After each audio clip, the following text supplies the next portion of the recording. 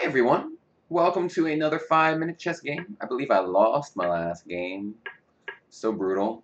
We're playing an IM from India. I believe that's the Indian flag. What do I do here? Oh, pawn takes. Alright, I gotta remember to make the right moves, because sometimes I kind of mess things up here. But not this time, man, not this time. This time I'm gonna play all the right moves. Like knight f3, bishop c4. I'm thirsty. Queen c6 is standard. That isn't. But I'm sure it's okay. You know, this position generally is pretty playable for black, even if you do the wrong thing. So that's interesting. What do I do about this?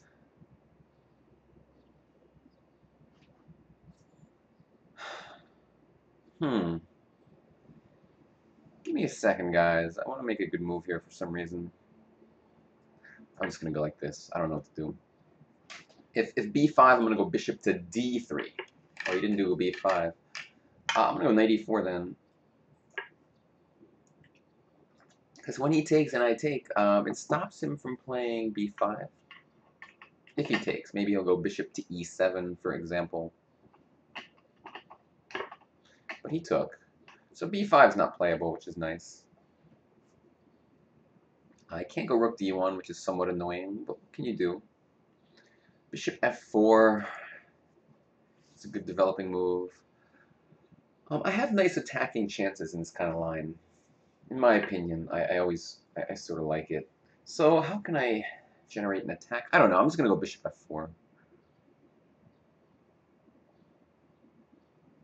How bad can this be? Like, all my pieces are developed. Almost none of his are. So I think it's like some kind of advantage for white. Rook to d1. You know, it seems like a pretty appropriate move. Bishop d3 doesn't do so much, so I'll attack his queen. And now what? Knight e5 somehow looks good to me. If he takes, I was going to take with the queen and play the endgame, but maybe that's not a good idea. Maybe it's just kind of too close to even. I should have some edge. Let me think. Knight takes, queen takes, bishop takes. Rook d8, and then like bishop e2 to f3 or something. I mean, it looks nice to me, but I don't know how nice. I'm going to do it, though. It's at least a small advantage. Just, the key is getting my bishop to f3. It's a nice little maneuvering idea. Why am I playing this way? Well, the guy's a pretty strong player, and I figure it's like a kind of a risk-free way to play for a win. You know, like, he has problems to solve. I don't. I mean, I can just play pretty quickly. So, like, what might happen is he might fight his way back to equality, but he might find himself down 2 minutes on the clock, you know? He can't go bishop to b7 because of rook to d7, so this is really annoying. I mean, maybe he can just go...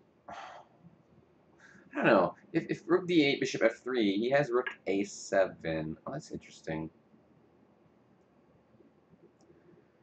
Bishop f3, rook a7, bishop b8, rook d7.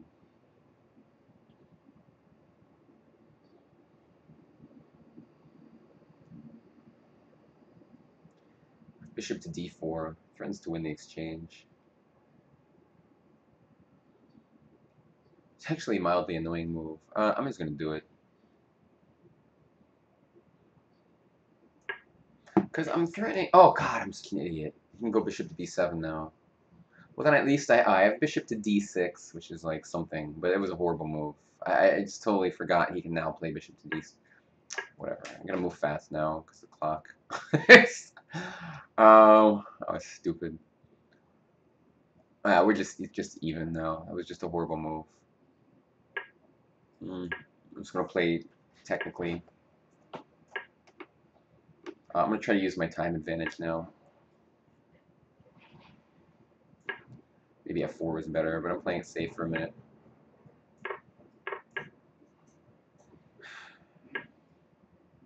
Such a noob. Alright, well, I got an active king. Again, I'm really going to try to use my time here as much as I can. Rook h4 any good, or should I just play backwards? I'm going to go back. He'll go rook to... so b4 is not really anything to worry about, right?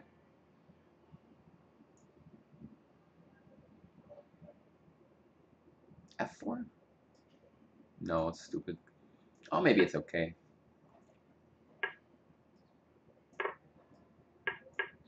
Alright, I guess I can put my bishop somewhere, like on f3 or something. He really wants to go b4, huh? Prophylactic. It's just a weird move. I don't know. Just to make him think twice about b4. You know, because he has to come up with a plan or something. I have a minute edge on the clock. That's all I'm going for at this point, because I know I have no advantage. That's a good move, though.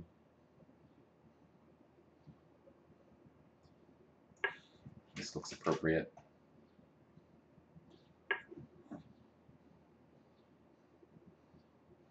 So what if I go a4? Oh, it's a horrible move. Hold on a second. Is it? Yeah, it's pretty horrible.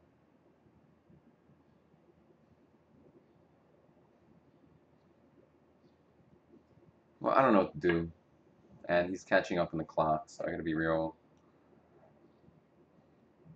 Not. I gotta be careful. I have to stay ahead on time.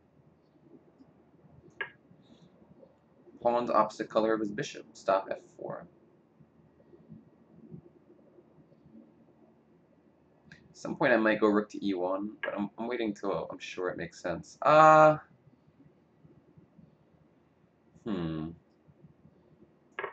Rook e1's interesting. Take, take, and then I'm attacking, like, I should just go a4, right?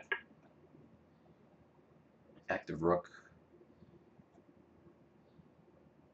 If he goes b4, I take, I have a pass to a-pawn. Didn't even think about that move. Alright.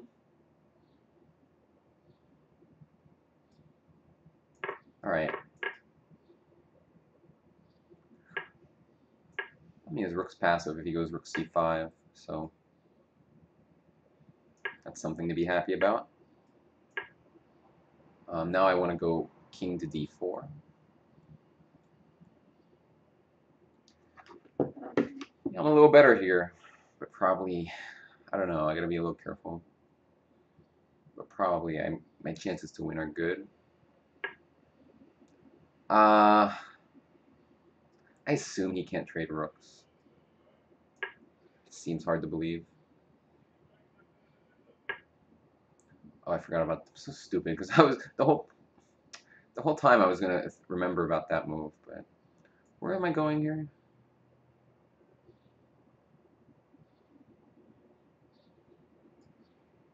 Let's start with this.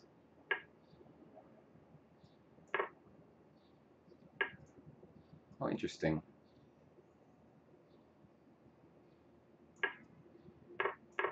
Attacking his f-pawn, which is useful information.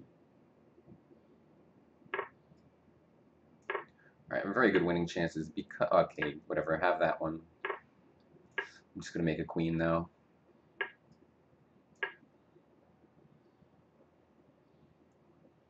Yeah, it worked out the way I wanted it to, pretty much. He resigns. He was only provisional, so I don't gain all my points, but...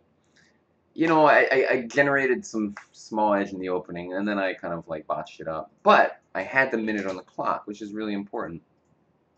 So... I'm not in this position. I mean, bishop d4 is horrible. Like, I should have some small edge if I just make, you know, any random move. It's nothing major, but no, it's just lower than I thought, actually. But yeah, this was kind of silly. c4, that would have made more sense. I just didn't see it. But yeah, I was just equal after that. The opening, I was also definitely better. I mean, Houdini prefers this move by quite a bit. All right, maybe not the best choice, but you know, I had the edge in the clock.